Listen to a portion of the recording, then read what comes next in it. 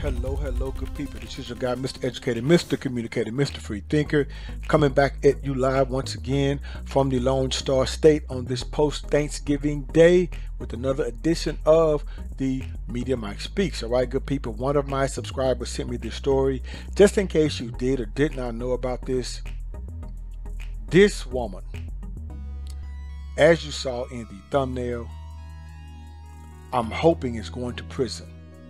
Her name, former District Attorney Jackie Johnson. Now, at the time of the Ahmaud Arbery's case, she was the DA. Now, we're going to get to this story because one of my subscribers said, have you seen this? I said, no. So I dug a little deeper after the article was sent to me. So I decided to do the story on this. And the plot continues.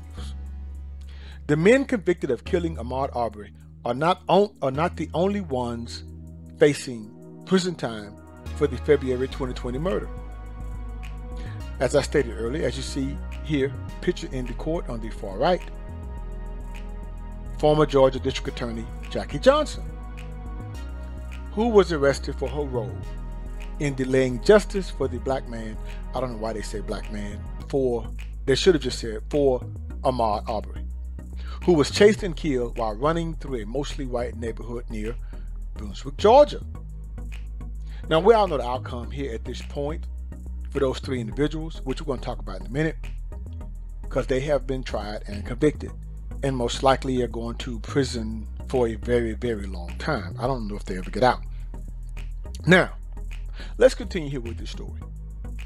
According to a grand jury indictment, Johnson violated her oath by showing favor and affection to Gregory Michael and failing to treat Arbery and his family fairly with dignity. It also says she obstructed police by directing that Travis McMichaels should not be placed under arrest, unquote. Johnson also lost her re-election bid last November because of the Arbery case. Yeah, she was going to lose that. Obstruction of justice actually is what she did. It took more than 2 months after Arbery's killing for arrest to be made. His families and supporters have called for Johnson to be penalized for what she did. Now, we're going to talk about here how all this transpired. Now, Gregory McMichaels, as you see here to the right here, had worked in Johnson's office in Glenn County as an investigator up until 2019 and was a former police officer. McMichaels reportedly called Johnson after the murder, leaving a message seeking advice. This is where the ball was severely dropped, good people. Let me quote this here. He calls, he says, Jackie, this is Greg. Could you call me as soon as possible? As soon as you possibly can. I don't want to misquote. I've been involved in a shooting and I need some advice right away. Could you please call me as soon as you possibly can? Thanks, bye, unquote. Now, Johnson has denied any wrongdoing at the time she did, saying she recused her office from the case immediately because of her relationship with McMichaels. Now, Georgia Attorney General Chris Carr launched a grand jury in Georgia GBI, the Georgia Bureau of Investigations, into her actions. Carr announced the indictment on September 2nd. Well, see, when Johnson, when she said she denied any wrongdoing, how you going to do that? You sat on this case for 2 months. That's what they're talking about. You sat on this. And not only that, you turned around and said that they didn't do anything wrong. Here's the report, good people. Look at it. How are you going to say you deny any wrongdoing? How can you recuse yourself when you wrote the report saying they didn't do anything wrong? No crime was committed. Lady, please. Now, Johnson was arrested for violation of oath of a public officer and obstruction and hindering a law enforcement officer on September 8th. She was released on $10,000 bond. Johnson will face 1 to 5 years if convicted for violating her oath and up to 1 year in prison for hindering law enforcement. I don't know if she's probably going to do that. I really don't know. I'm hoping she does something, but 1 to 5, I mean, hey, it may be probation here on this one.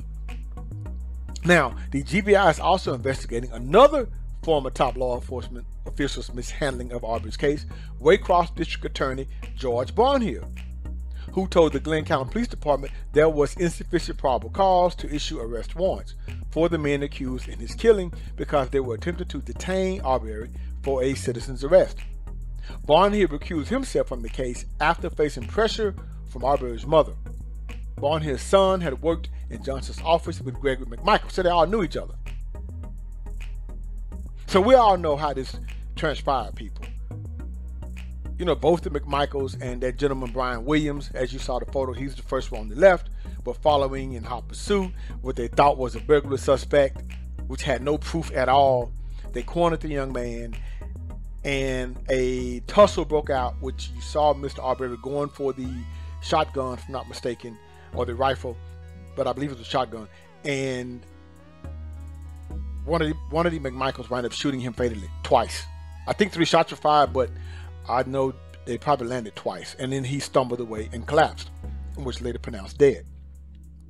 Now, I do believe what tanked this was that the fact that they had no evidence or proof that he had done anything, number one. Number two, you call yourself making a citizen's arrest on what? Because he hadn't done anything? He was just running or jogging, doesn't matter. You had no business following this man and stopping him. The only thing I don't like about this is Mr. Arbery when he charged the man trying to take the gun away. Because I wanted this young man to live. I am pro-life. I don't like the fact that he lost his life by challenging those men, even though they were wrong. They were flat out wrong. But I want people to live instead of getting shot like that and dying on the side of the road. That's not good. But those young men did not have to actually shoot him. They didn't. They could have pulled back, fired the gun in the air, a lot of things they could have done. But they didn't have to do that. That's what really did it. There's no cause at all to follow this man. And you were armed on top of that. So, but they had never witnessed Mr. Arbery stealing anything. And they did not call the police before chasing him. And that did it too. They didn't even call the police. The best thing they could have done was just call the police and say, hey, we got a young man running. He's heading westbound. Could you come check it out? That's all they had to do if they were that concerned. Because he hadn't done anything wrong. But I hope this witch gets some time. Because you see good people in the world of law enforcement, just like any other profession. You have people who stick together. And sometimes that's a part of the problem. You see, when you have people who refuse to hold people accountable, this breeds corruption. They took an oath. But as you can see, there are certain people who do not take that oath seriously.